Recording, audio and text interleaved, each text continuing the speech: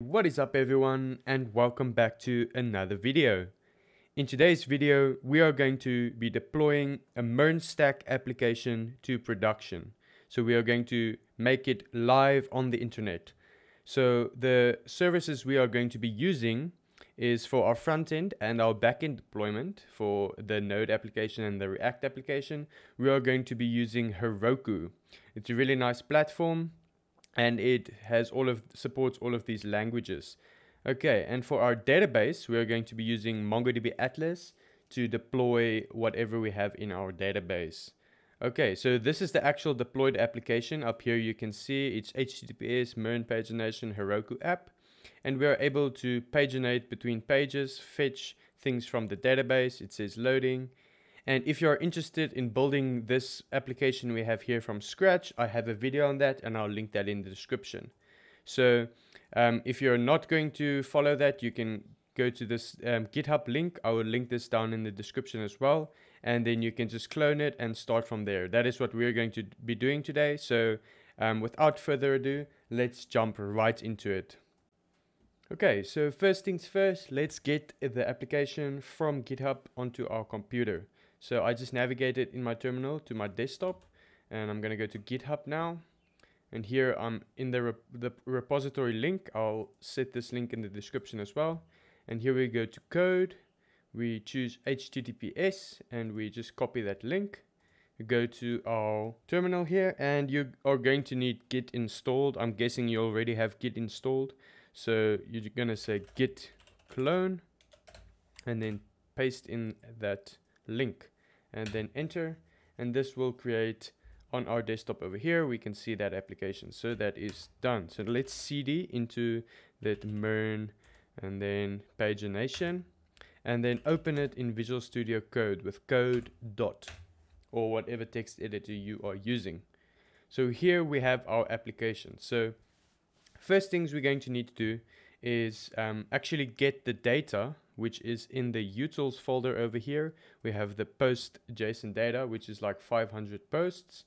We need to get this data onto our MongoDB Atlas Cloud cluster. So let's actually go and create that cluster now. So now that we have the project on our computer, let's navigate to our browser and let's go to MongoDB Atlas. So you're going to need to create an account, and then once you've created an account, we can say new project.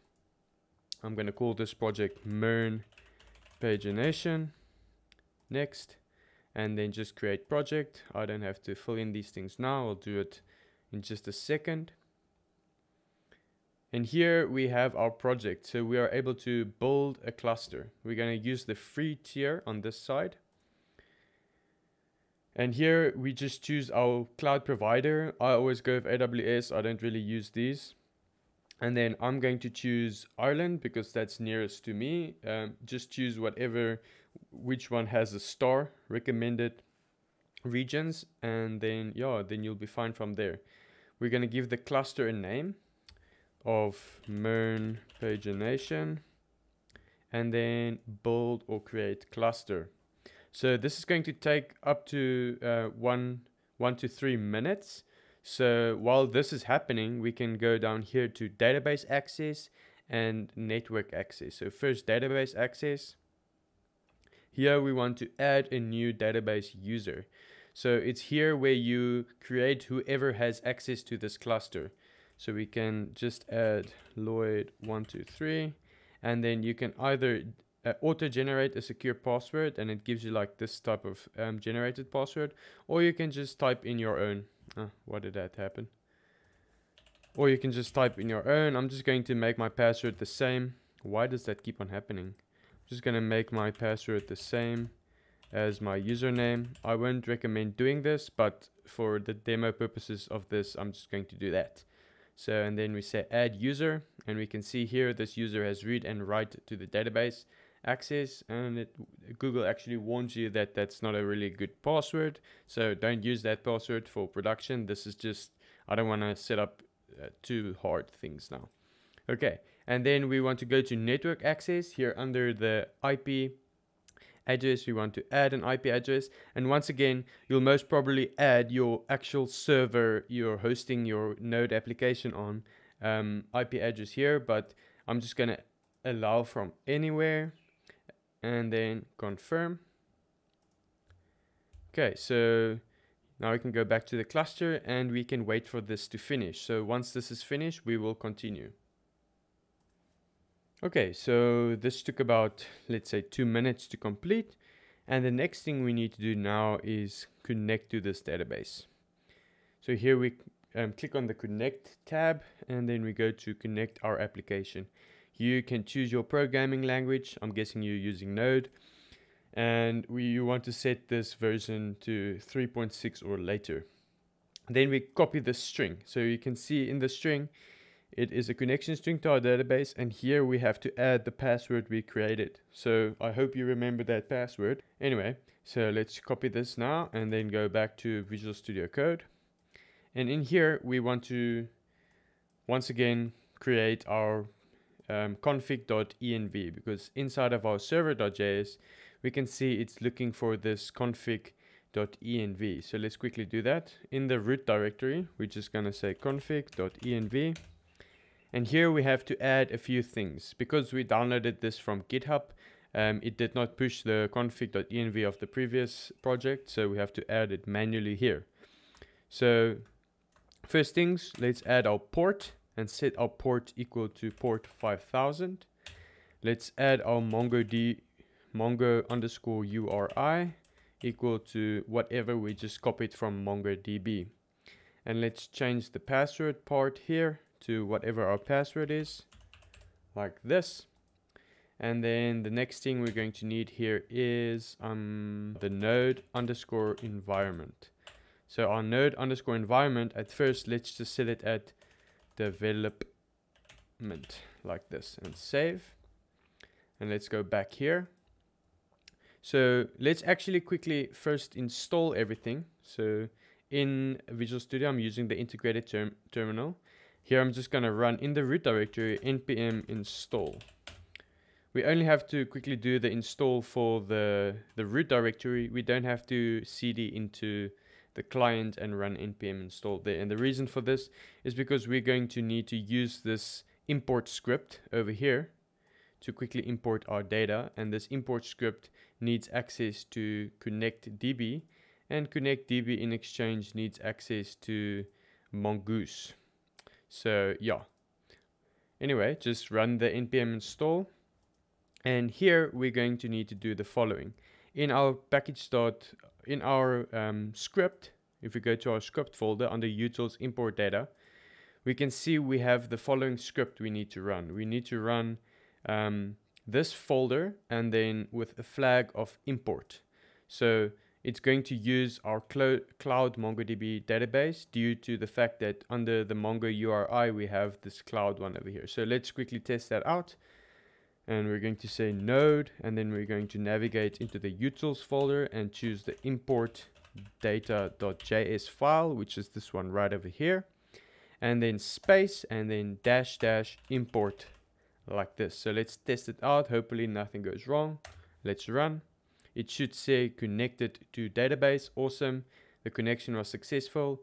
And then hopefully it says data imported. Awesome. Data successfully imported. Okay, and the emojis just make it so much better. Okay, so if we go back to our MongoDB Atlas cluster and we click on collections, we should see our data.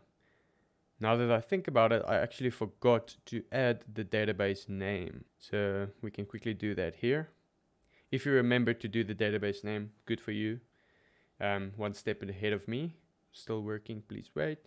Oh, okay, here it is. So here I can see I did not add the database name, so it just added db name from the connection string in our config.env. I never added the database name over here. So what I'm going to do, so I'm going to remove that and say MERN-pagination and save this. Close up the config folder. Then I'm just going to delete this. I have to copy this name and then paste it in here and drop this database. And then I'm just going to re-import it quickly. So we actually get 2 tries now. I'm just going to up arrow key and run this script again. Okay, great, that's good. Let's see. It should work. It worked the first time. Okay, great, it worked.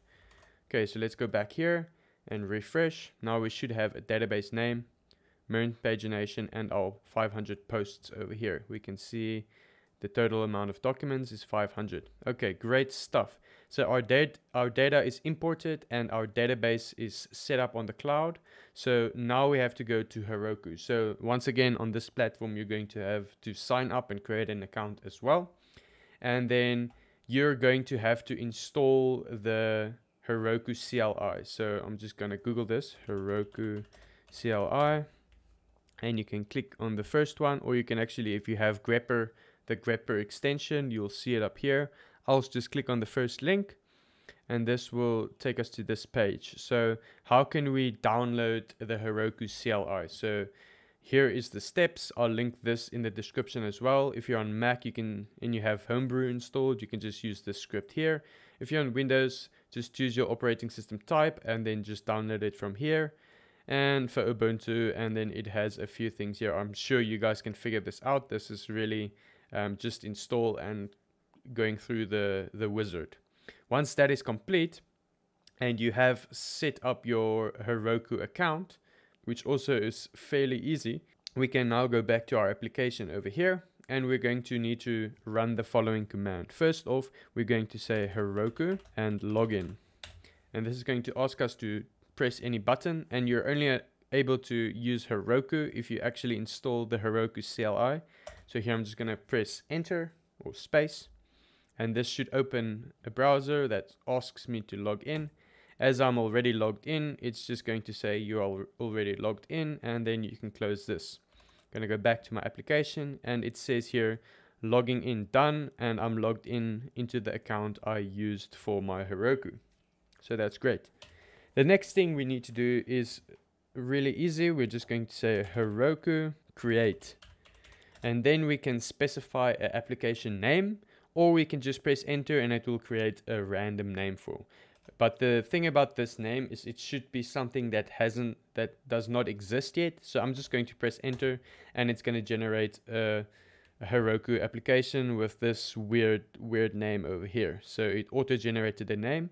So if I were to click on this link now, control click and open, this is going to take me to my Heroku application. And if I go back to my Heroku account and refresh over here, we should see this application being listed down there. Okay, so here we can see that application is on Heroku at the moment. So the next thing we need to do here is add our config file. So Heroku is going to need access to these properties over here, but we are not going to push our config.env file because this is only mainly used in development. So what we're going to need to do now is go to Heroku and then click on the application you just created and then go to settings, and then under settings we can see config variables. So that's exactly what we have in that file. So here we just reveal our config variables, and here we can enter the key and the value, same as here, which is the key and the value. So let's start with the port. We can say port and set port to 5000 and add. We can now copy Mongo URI and paste the Mongo URI in here, as well as the string. We can copy the string, make sure you copy everything correctly, and then we can paste that in here, add and create our node environment and paste that in here. And now it's important. Here, our node environment is development because we are in development here, but we want to set our node environment on our server to production. So here we're going to say production, just like that, and add. So now Heroku has created basically a config file for our application on Heroku on this server. So once that is done, we can just go back to overview and we can check a few things here. So once we ran that Heroku create command, Heroku created a remote repository for us. So if we type in our terminal git remote, we can see the following two things. The origin is from where we actually downloaded or cloned this repository, and Heroku over here is referring to the repository we created when we ran Heroku create. Okay, so the next thing we need to do is actually prepare our application for deployment. So let's do that next now. So we're going to have to do a few things in our React. I'm going to show you a few things in the React side and a few things in the Node side. So let's do that next. So in order for me to show you exactly what needs to happen, I actually changed my mind. So I'm going to actually cd into the client folder. And here I am going to run npm install, just so that I can show you exactly everything that's happening and why we are doing the certain things. Okay, so once that is done, I think this is going to take a little while. So let's go into our server.js. Here I'm going to add something critical. Okay, we're going to have to check what node environment we are currently in. If we are in development, we want something to happen on the node server. If we are on production, we want to serve our React build folder through our Node.js server. So I hope that makes sense, but I'll show you exactly what I mean by that now. So I'm going to keep this to development for now. And inside of my server, okay, so this is done now. And inside of my server, I'm going to do the following if check. I'm going to say if my process.env.node_environment is equal to production, just like this. If that is the case, I want to run an app.use piece of middleware. And this piece of middleware is going to do the following thing. We are going to say here express.static. So we want to give our server access to our React application. So we're going to say express.static. And here we're going to need the path module from Node. So right at the top here, I'm going to const path equals require the path module. Just going to close this down. And here I want to say path.join. So I want to serve a static file or folder from the path I'm going to specify here. So I'm going to say __dir name and then comma. And then here I'm going to say the client. So we want to go into the client folder because that is where our React application lies. So we're going to say /client and then /build. So you might ask me now, what is this build I'm talking about here? Well, if I scroll this up here and go into my client folder and the Node.js, or the package.json folder, here we can see under scripts, there is a build script. So I'm quickly going to run this script and show you what it does. So I'm going to say npm run build. So this will just give us a production compressed version, minified version of our React application that is easy to deploy. So in this build folder, it just created up here, we're going to have a few things. So the build is complete, great stuff. So in here we can see we have a static folder that has all of our CSS, minified CSS, and all of our JS scripts and everything in here. And then we have our index.html, which is just this unreadable minified version of our application. So we want to serve this build folder. So that is why we're going to app.use express static, which just means we give our express application access to this path. So we want to serve the __dir name, then go to client and then the build folder. So this is a piece of middleware we want to run. The next piece of middleware we want to let happen is the app.get. So whenever we reach a get route on our application, we want to do the following. So we have our normal request and response. And then we now want to res.send file. So we want to send inside of this build folder. The main intro to our application is this index.html. So we want to send whenever we hit a get route on our server. So this means any route, we want to serve that index.html. So once again, path.join. And here we want to do the following: __dir name. We want to get the client folder and then we want to get the build folder, and then inside of the build folder we want the index.html file.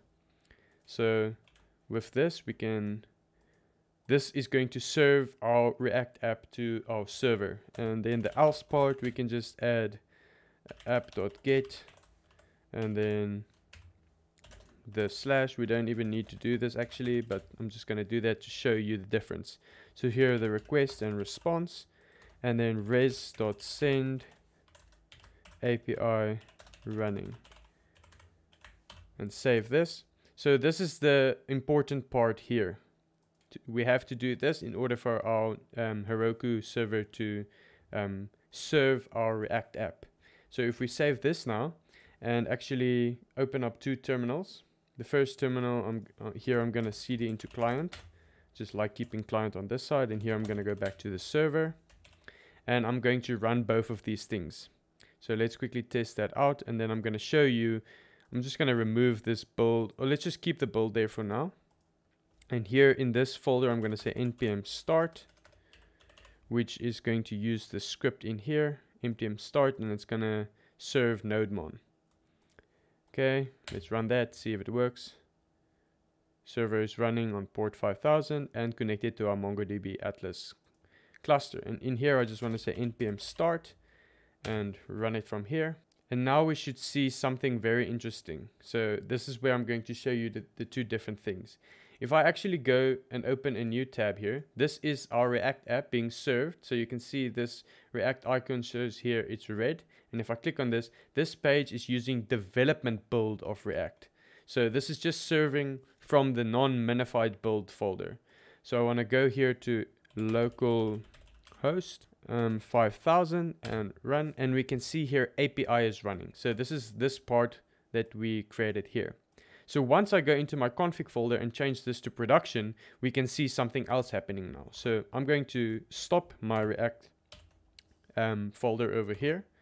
I'm going to close it up here. So if I refresh, it's just going to keep on loading because there's nothing there. And this is still running. So now I'm going to change this to production and save this. I'm going to restart my server. And now we're going to see something interesting when I go to localhost 5000. So here I'm on localhost 5000 and I'm going to refresh, and ta-da, I see my React application. So now it is actually serving the production build of our React app. So if I view here and I click on this, we can see this page is using the production build of React. So I really hope you understand what I did here. So now basically all we have to do is set up a few scripts. So when we deploy to Heroku, it will do all of these things of creating a build folder and then serving that build folder from here. So let's do that next. So now that we have set up our application so that it works perfectly fine, let's do the last part of create or serving this to Heroku. Okay, so first things first that I want to do here is just close this up. I'm going to go into the client and I'm going to remove this build folder because we're going to create a script that will do that for us. So inside of our root directory, we need to add a very important file for Heroku. This file will tell Heroku what to do. So first thing, we're going to say this file is just called Procfile, just like this. And you can see a little Heroku icon showing. It doesn't have any extension, just like that. And in here, all we're going to say is web and then colon. And this tells Heroku we're using a web server. And you can read on the documentation, there are different things you can prefix here. And then we want to tell Heroku what to run. So we're going to say node server.js, because this is where our server starts running and serves our React app and all those nice things. So we want to add basically our start script, and we can save this and close this up. And the next thing we need to do is actually, I'm just gonna close this here. Oh, I don't want to close, I'm gonna remove that one. And let's go to our just root directory here. And inside of our package.json, I'm going to have to add a script. So this script I'm going to add here is called Heroku-post build. So it's important that you name it this, because Heroku looks for this and it would run a few things for you. And what do we want it to run? Well, we want it to go into the client and then call this script to build the application, and then the rest of our application should work. So let's quickly do that. Here we say npm underscore config underscore production, and we're going to set this to false. And the reason we set this to false is because if this is not set to false and it's set to true, then we can't run any scripts while this is already in production. So we first set it to false, and then later it would be set to true. So the next part of the script we have to add is the following. We want to say npm install and then dash dash prefix that with the client. So we can say client folder. So we want to prefix the client folder because now we want our server to first go and install all the node modules and everything, because in our git ignore we don't push the node modules to the server. And the next script we want to run is npm run build, and also prefix this with the client folder. And if we save this now, this should do the trick. I believe this is everything. So the last thing we need to do is go into our root directory here and say git add. So we want to add all of this to our repository, because our repository is also connected to Heroku now.